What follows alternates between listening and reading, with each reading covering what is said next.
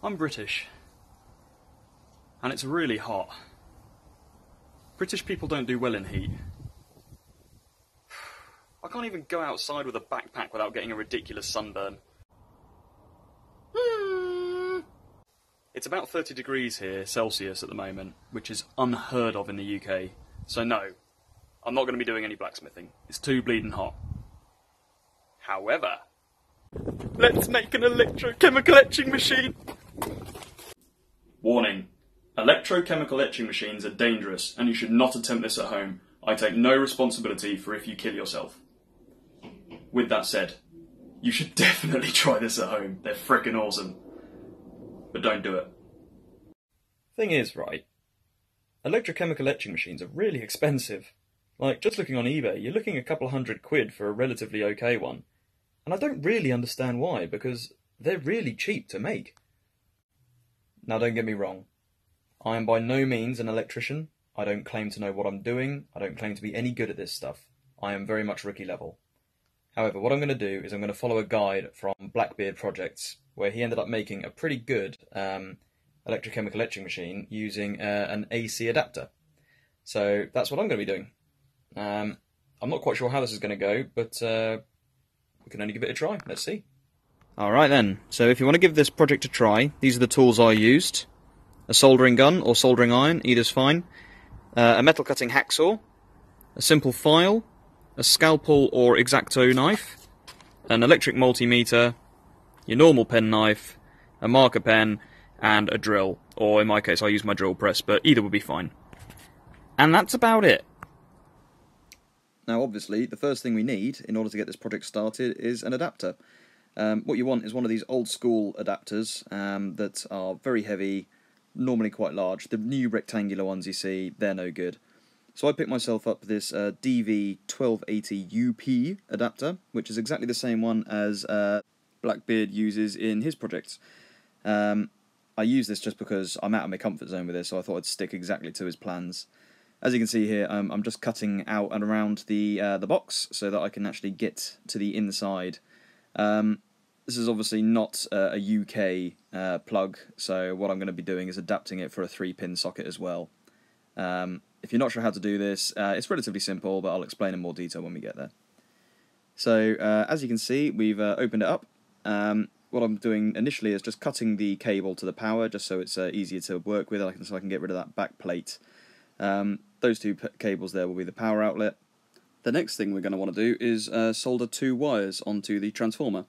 That's done relatively easily. There's just 2 obvious wires which connect from the circuit board to the transformer, and that's where we're just going to be soldering 2 additional wires, like you can see here.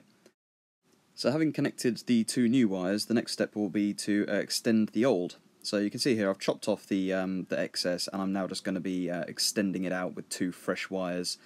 The 2 sets of wires we're going to be left with, that will be the DC and the AC outlets. One of which will be used for the etching, one will be used for the marking. A useful tip, if you're not particularly good at soldering, is to put a little bit of solder onto the wire first, on either end, and then it makes it much easier to melt them together. All I'm doing now is I'm just securing the bare wire in place with some electrical tape, just to obviously prevent it from shorting out and just make it a little bit safer. So I'll do that for each of the sections where I'm obviously soldering, just to hopefully prevent it from shorting out. With that done, we can move on to the power input. I'm obviously UK based, so I'm going to be using a 3-pin, of which we'll only need the blue and brown live and neutral wires. The green and yellow earth wire, that can just be tucked out of the way. As you can see here, I'm just securing it again with a little bit of electrical tape, and I just fold it back on itself so that it's out of the way. It's not harmful to keep it in place, but yeah, just make it safe, so obviously it's not going to cause any issues further on down the line. Now that this is done, I'm going to solder it to the back of the transformer, like so, and that is as simple as that. That's our power input. Next job will be to use this multimeter to establish both the AC and the DC, and the positive and negative wires. If you're not sure how to use a multimeter, I'll include a link in the description below for a pretty good YouTube guide. It's the one I used, and it made it pretty obvious. The 2 wires that we soldered earlier to the transformer, they deliver AC, and the 2 that are already leaving the transformer, they deliver the DC. The little plugs you can see on the screen now, they're just banana sockets, and they connect to banana plugs, which is what I've got in my hand at the moment. I'm just doing this to simply test it to see if this works. So I'm connecting up the banana plugs to some crocodile clips, like so, and then I'm just testing the positive and negative to make sure I've definitely got them the right way round. Here you can see I'm doing a test etch, so I'm connecting the positive side to the piece of steel I wish to etch, and then just using a bolt, a bit of J-cloth and some electrical tape to secure it, I'm going to see if I can etch it.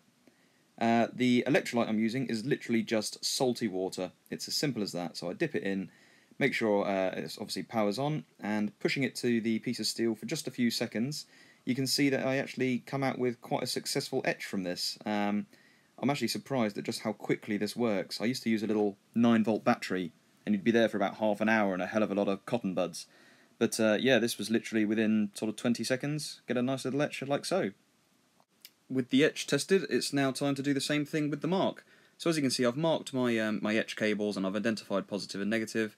I'm literally just doing the same thing here, but with the marking cable. So again, positive connected, using the negative to mark onto the steel. And as you can see, that came out pretty well. The excess initially rubs off, but you are left with a good mark. So there you go, both now wired up, both now identified as what they're doing, and I'm going to connect them to this little three-way switch. It's important when you're doing this to keep all of the positive wires down one side. So that's both the positive for the etching and the positive for the marking. They'll go on one side but at either end. And then the outlet wire goes into the centre, and that's what then chooses between which circuit you're closing and whether you'll be delivering DC or AC. This part can be a little fiddly, but just take your time and make sure you're getting it right and that none of the wires are touching each other. So here we go, you can see this little spider of wires. You can see how I've marked with red tape each of the positives and they all run down the same side, and you just come away with this nice little positive-negative outlet. Now that we've established what's what, I'm just going to wire up another banana socket to the negative and to the positive. We only need 2 of these now, as the other wires obviously go through the switch. With that done, you can flick nice and quickly between your AC and your DC. So we're going to give that another quick test on this very mature little sample. So again, we just go over it with the etching electrodes first, and then we can just flick the switch, and straight away we're able to mark it, as you can see here. The result comes out pretty well, so we'll remove all of the tape and we'll have a little look at that in a bit more detail. But yeah, it comes out pretty good. So here are the results of the tests. So obviously this is it with just the etch, which creates a little sort of lip, as you can see. This is the marking, but there's no lip on this. It's just surface deep, so that could very easily sort of scratch off. And then here is the result of the two. So you've got the depth of the etch, and if I hold the scalpel right, you can see that there is a little lip for it to go over. Just there, and obviously it's then marked as well, and that is, you know, that doesn't rub off, that stays put. So yeah, I'm pretty happy with that. So the next thing to do will be to put it all in the casing, and it'll be done.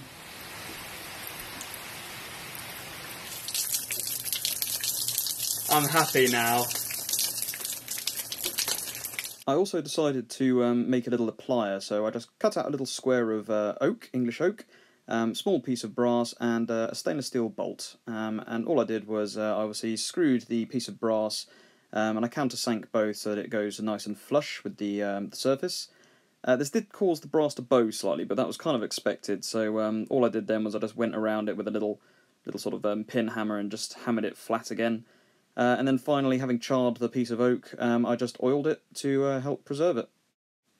So once the oil had finished drying, all I did was I took a couple of little washers, and then I took the original wire with the crocodile clip on the end, which I then removed, just using my little penknife there. And all I did was I wrapped the wire around the bolt, sandwiched in between the 2 washers, and then held it in place using a simple winged nut. This actually worked pretty well. It provided a pretty strong grip. It certainly doesn't seem like it's going to go anywhere. Obviously the bolt is a little bit long, quite a lot of that sticking out, so I just marked off where I needed to cut it off, took it outside, popped it in the leg vise, and just cut off the excess using my little hacksaw. Once that was done, all I did was tidy it up a little bit just using a simple file, just to make sure that obviously, you know, there weren't any sharp or jagged edges and nothing that the wing nut was going to get caught on. And then once that was trimmed back to where it should be, the wing nut went straight back on, an absolute treat, and there it is. There's your applicator. Now that we've got it made, all we've got to do is pop a little bit of felt around the brass head end and just secure that in place with some electrical tape once again, as you can see me doing here. And that is literally the very last step. That is now a completed applicator ready to use, so happy days. Now, if you've watched Blackbeard Project's video on this, you'll know that he adds in a few additional things. For example, he's got a little cooling fan to obviously keep the adapter cool. He's also got a little LED which he uses as a power indicator, and he 3D prints his own case. Now, in terms of the fan and the power indicator, I'm not that bothered about that. My power is literally just going to be the on-off switch at the mains. That's it. It works fine. In terms of the cooling system, as of yet, I've not felt it go that hot that I feel it's going to be an issue, but I guess I can only wait and see, give it time. Maybe it is advisable to add one of those in. I'm actually going to interrupt myself quickly here. There's another reason I'm not particularly worried about the adapter overheating, and that's mainly because I'm only going to be using this thing outdoors. And there's a good reason for that, I think. I'm pretty sure, in fact I'm nearly adamant, I remember hearing somewhere that either through the process of sending an electrical current through salt water, or just as a byproduct of the metal etching, one of the substances that is released is chlorine gas. I don't know if you know much about chlorine gas, but the long and short of it is, it will kill you. Happily. So you may need to make sure that you're using it in a well-ventilated area. Like I say, I'm not 100% sure this is right, but I'm not willing to test the theory, so outdoors it is. Anyway, back to me. And regarding the 3D printed case. Obviously Blackbeard has a nice new digital 3D printer. Unfortunately, I cannot afford a nice new digital 3D printer. Luckily, however, what I do have is an analog 3D printer. Now you might be wondering, what's an analog 3D printer? Well, I can answer that in 4 letters. L-E-G-O.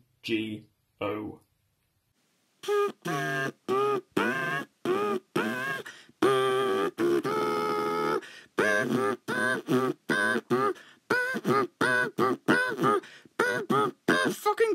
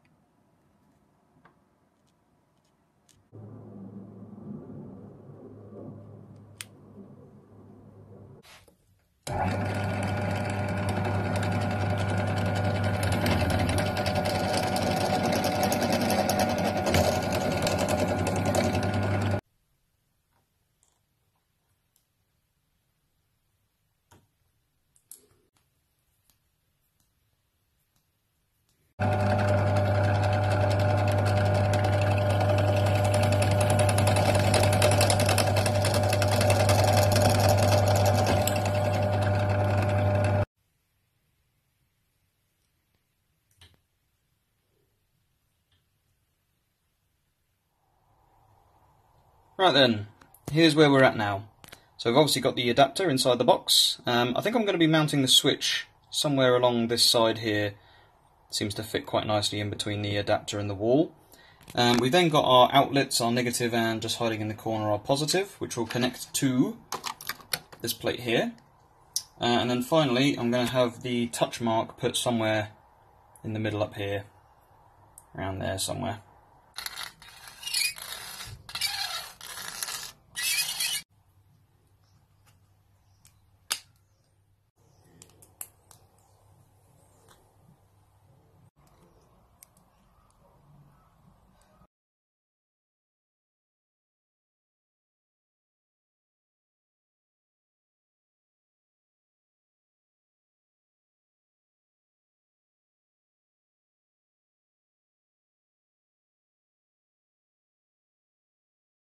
Time to glue.